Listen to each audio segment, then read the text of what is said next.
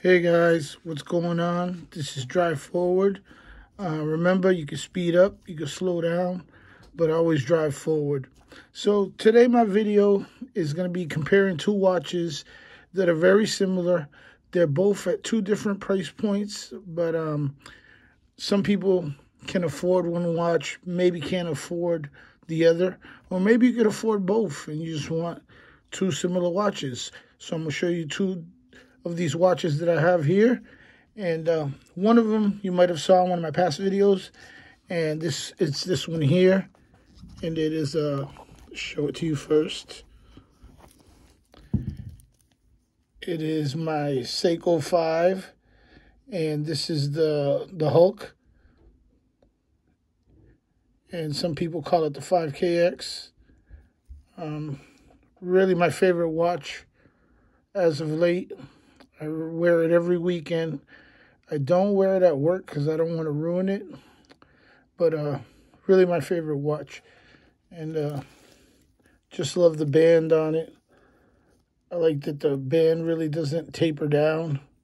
Kind of stays the same size all the way through. And I have bigger wrists. I have almost an 8-inch wrist, so I do like that. The band doesn't taper down as much and stuff like that. As you can see, has a beautiful automatic movement, nice and steady. And we all know the quality of Seiko, and we know the heritage. A lot of people say that Seiko's prices have been going up. I still find that they are a value because when you buy a Seiko and you have it on wrist, you feel like you've bought something that's going to last you a lifetime. So, guys, if you like Seiko, this Seiko 5, what people call the 5KX, really nice watch to pick up, and it's in a lot of different colorways, a lot of different dials. It's a great pickup. So I found a watch that's comparable to this. Obviously, this watch here doesn't have the heritage that this Seiko does, but like I said, for the price, it's an option for somebody that can't afford to come up with $200, $250 for one of these Seiko 5s. Because depending on the colorway also, the prices go up a little bit. And sometimes down, depending if the colorway isn't as desirable. So, guys, I'm going to show you this watch. I'm going to put my 5 back over here in this box. And obviously, this is the Seiko box. I didn't want to go around and dig around for it, so I just put it here.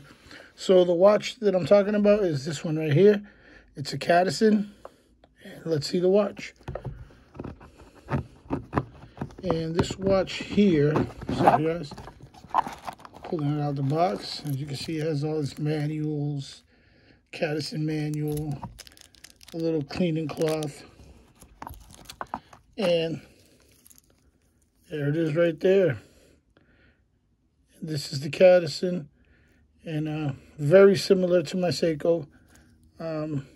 It is smaller in diameter. Seems like it's a 38 millimeter. See how big my Seiko is compared to it, side by side. And obviously this one's not for me because, like I said, I have a bigger wrist. But it's for my son. And my son already loves this watch. And we just literally got it today. And he's going to keep it. And really nice watch. Like I said, this one's 60 bucks. This one I paid, I think, like $240 for. So you could get, how many of these?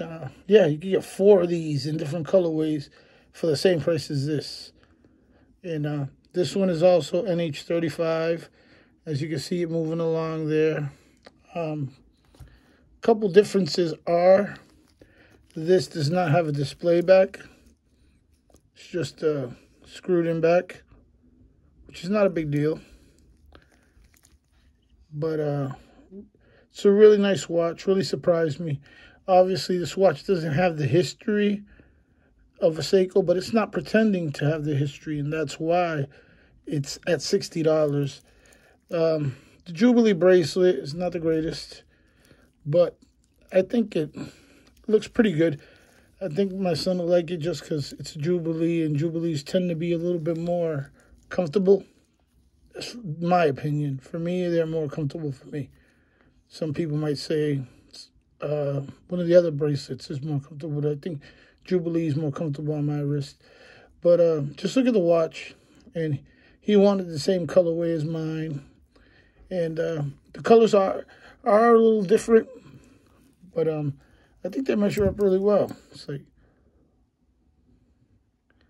I said, there's a distinction in the size and stuff. But let's listen to the ratcheting on the Cadison here.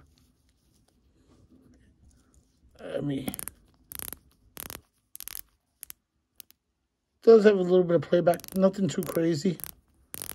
But if you know Seiko's bezels tend to have a little playback also. The ratcheting is really decent.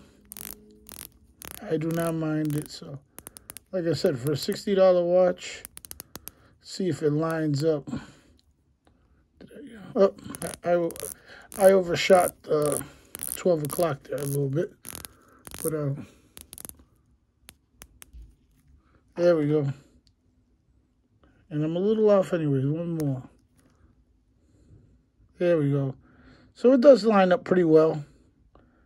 Don't mind the watch at all. Like I said, $60. You know, you might be able to get one of their deals where you can get it for cheaper. Let's do the ratcheting on the Seiko 5 and see how much of a difference. So here's the Seiko 5.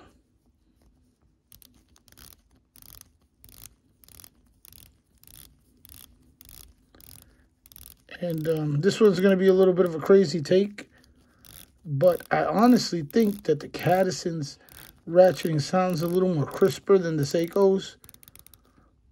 And like I said, this is my watch, so I'm not being biased towards my Seiko.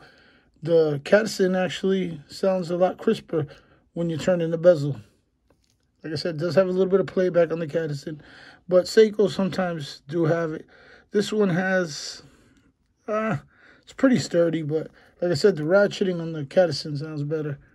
And I do like the Cadison, but for me, the sizing is way too small. But if you have a smaller wrist, I think it's the perfect watch for somebody. And my son, he's only 14 years old, so it's going to fit perfectly on his wrist. Soon as I get off this video, I'm going to start removing some links for him and get him going with it because he's excited to wear it, wants to use it for school and stuff. So we're going to get that going. And he also has a couple of Seikos. And like I said, I don't have tons of money to buy watches. I did buy him, order him a Seiko also. But then when he bought the Seiko, when we bought the Seiko, I told him, oh, I ordered you a Cadison. It's either one or the other. He said, okay, so we'll return the Cadison when it gets here. And once he saw it, he's like, he's keeping the Cadison. I'm like, well, you're not keeping the Seiko also. We're going to have to return it because I can't pay the money on both. And he's like, yep, so we're returning the Seiko. So, and it hasn't even got here. So as soon as the Seiko gets here, it's pretty much going to be returned. And that says big about him because he's usually a Seiko type kid. He loves the Seikos. But this Cadison won him over, which makes me happy. It makes me, saves me a few dollars, and it shows me that my son isn't a watch snob. Because I was beginning to think that I was raising a little watch snob with watches, but he appreciated this watch, and that makes me happy. But yeah, guys, I just wanted to make that comparison, show you guys you can get something similar for the price. So if you can't afford, or even if you can't afford, you just can't buy a Seiko at this time, you have to save up a little longer, but you want to look for a while till you save up, you can get yourself a Cadison like this, $60, wear it a few months, 5-6 months, save up the money.